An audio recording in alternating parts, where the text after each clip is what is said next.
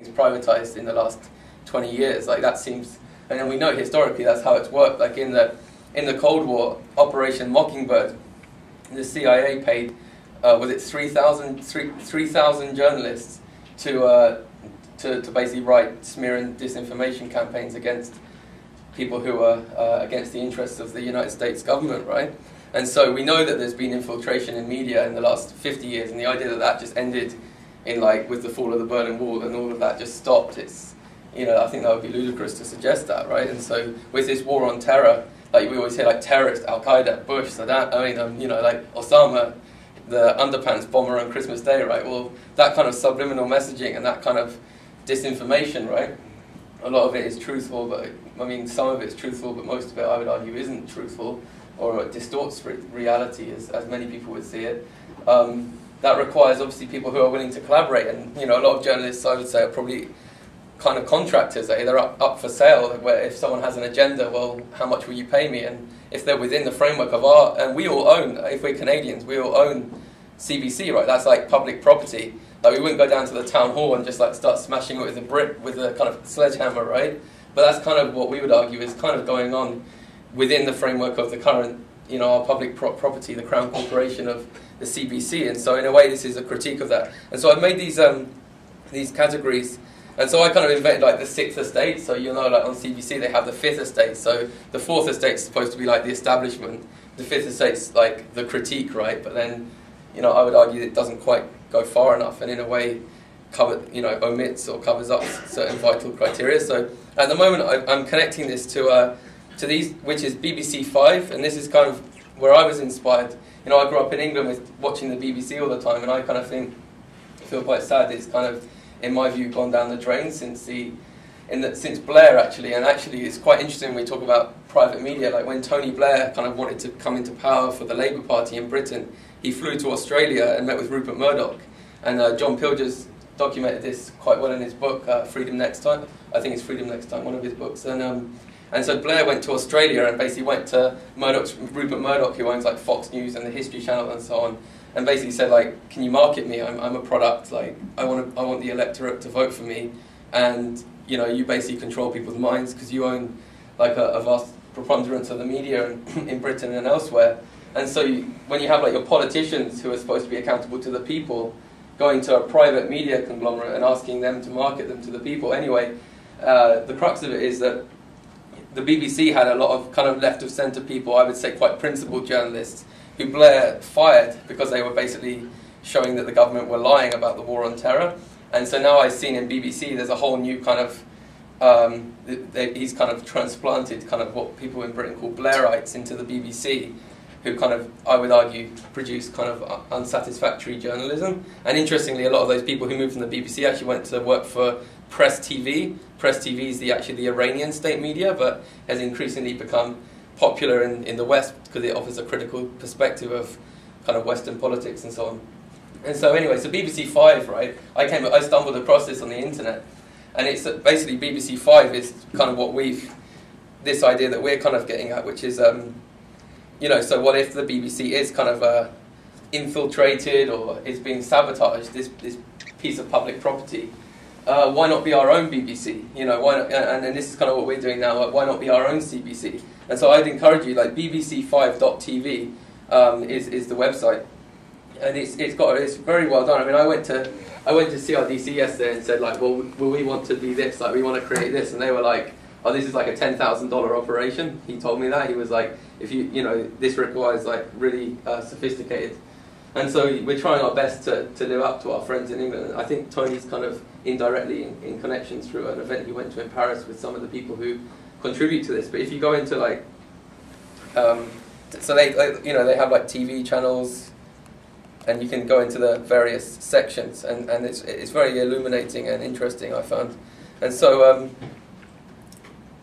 going back to our kind of so at the moment it's at www.rcbc.ning.com, and we're hoping to get a better domain name, purchase a domain name that will actually come up on Google. At the moment, if you Google this, it won't actually really resonate to the surface at the moment. But and so I created our CBC TV, and then And this is the great thing with the internet. I mean, you can imagine like 50 years ago, the idea we're just going to invent our own media station. You know, that wasn't possible, right? But even already I've made like CBC Live. So, I mean, we're having a few issues getting the camera into this computer because it's a Mac.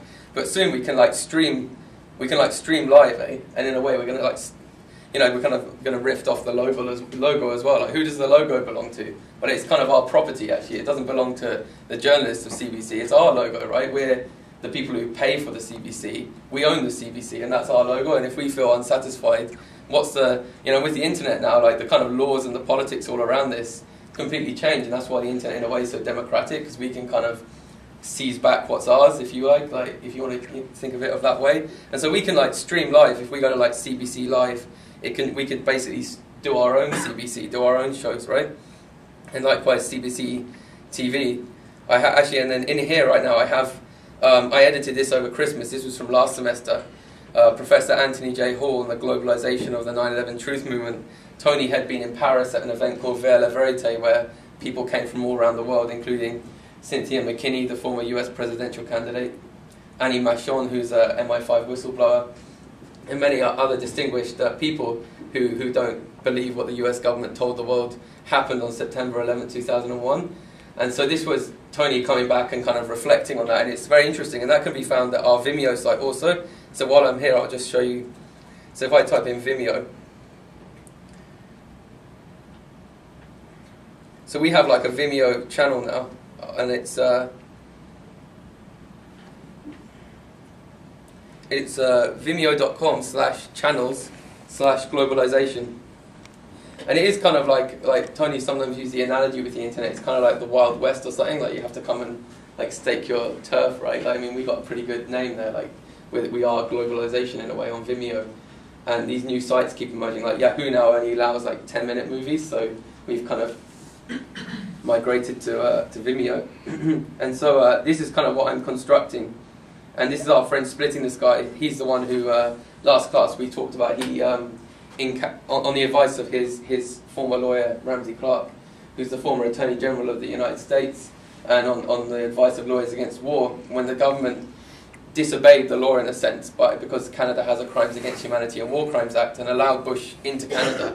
Like that, Canada has legislation that says you can't let people who confess publicly, I tortured people, you can't, people who committed war crimes of aggressive warfare, you can't actually allow them into Canada. There's laws against that, regardless of whether the politicians like that individual or agree with that individual or their ideologies converge. Like the law in a democracy should be dominant, right?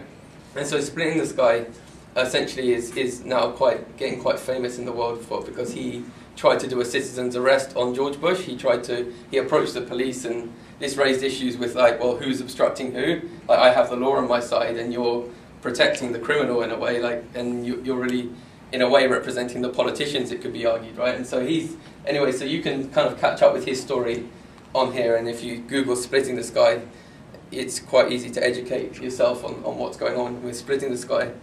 And so we're slowly but surely getting some of these class videos up on the internet, and on the old globalization study site, which I now have an external hard drive with all the old archives in, is so if you type like globalization studies on the on Google, right, it's the first one that comes up still. So we have this like domain name, and so like this has a history of this class in 2002. It goes back to 2002, and through this site, this is the kind of official globalization studies site that we're kind of reworking and rebranding at the moment. And if you go even into GS version 1.0, you can go kind of right back to the history of the class, and there's various links and interesting things you can learn from on there. And so definitely one feature I enjoyed about this class is the kind of fusion of my two interests with like the kind of social justice and history, politics, but then with like the technology.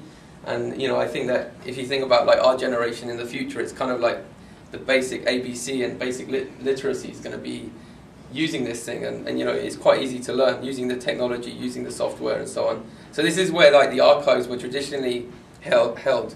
And now each one of those is a 3-hour class. Like, just scroll right down. It's kind of a huge So we're just